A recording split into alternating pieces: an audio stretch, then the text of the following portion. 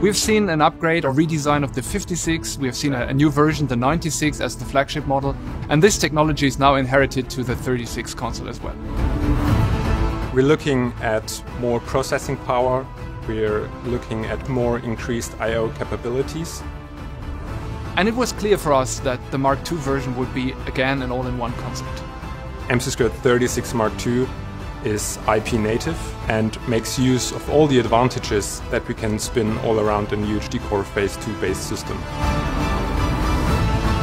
At the heart, the mc²36 Mark II uses the UHD core, which gives the complete console a new level of performance.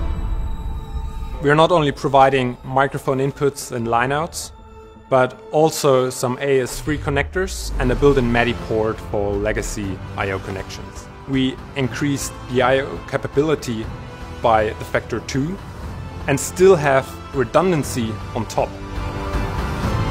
This is just the beginning of processing channel evolution. The 256 processing channels are available at both 48 and 96 kHz.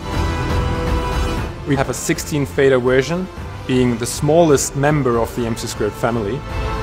mc²36 Mark II is a live production console from the series of mc² consoles, and within that product range it's the smallest console, it's the most compact one, the most lightweight one, but still very, very powerful. We clearly wanted to reduce the physical footprint.